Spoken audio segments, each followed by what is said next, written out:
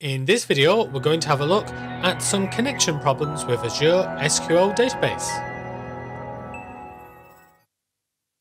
Hello, and thank you for joining me in this video. I'm Philip Burton of idodata.com. So I have got an SQL database that I want to connect to, and here we can see the server name.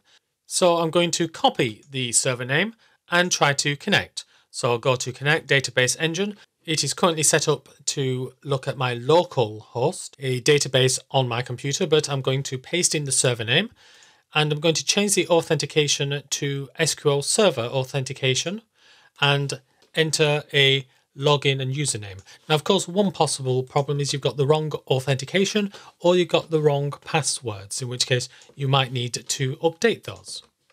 So let's click on Connect. And here we can see the first problem. The connection was denied because deny public network access is set to true. And it says I can use a private endpoint from inside my virtual network to correct this.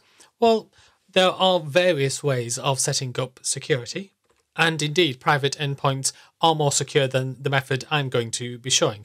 I'm going to assume, for the purposes of this video, that this SQL database is one where I don't have to set up huge amounts of security and that sort of thing.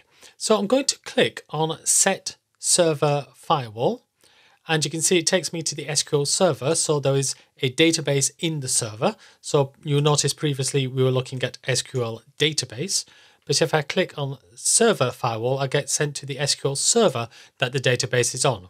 And you can see public network access within security networking is set to disable. So I'll click on Selected Networks.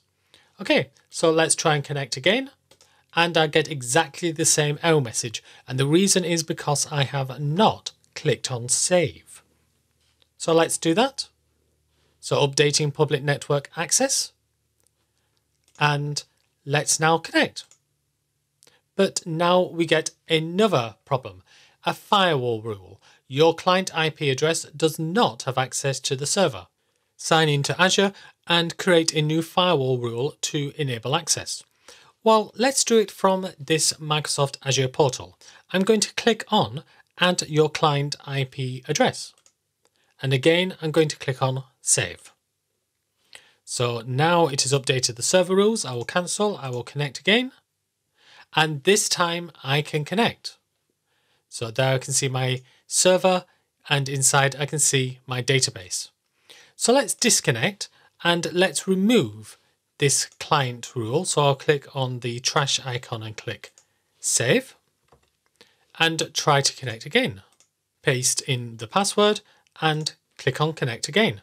What happens if I click on Sign In this time? So I get this Sign Into Your Account dialog box. So I'll click on my account. You can see I'm signed in and it's creating a firewall rule, and I'll click OK. And once again, I am back into my database. So these are two common ways that security might stop you from being able to access your database. First of all, you might have all public network access disabled, in which case you would need private access. And secondly, your particular IP address might not be added. Now, of course, this is not a sophisticated way of accessing your database, partly because your client IP address might change. For instance, if you have got a dynamic IP address and you reboot, you might find you get a new IP address. However, this is useful for if you're just doing a test and you need to be able to access your Azure SQL database. Well, I hope you've enjoyed this video. If you want to know more about Azure SQL databases and more, then I hope you'll have a look at our course, DP300, Administering Relational Databases. So in around 14 hours, you'll find out how to migrate to Azure to optimize query performance, to secure environment and operational resources, find out how to incorporate high availability and disaster recovery, and also have a look at SQL Server on virtual machines and managed instances. There will be a link to this course in the description to this video. And of course, on our website, you'll find many more courses relating to SQL and beyond. Well, I hope you enjoyed this video. If you did, then why not click the like button? And why not subscribe and click that bell? That way you'll be notified of any new videos. If you want to find out how to set up an Azure SQL database, then there's a video that you can click on the end screen that shows you how to do exactly that. I'm Philip Burton of idodata.com. Thanks for watching and keep learning.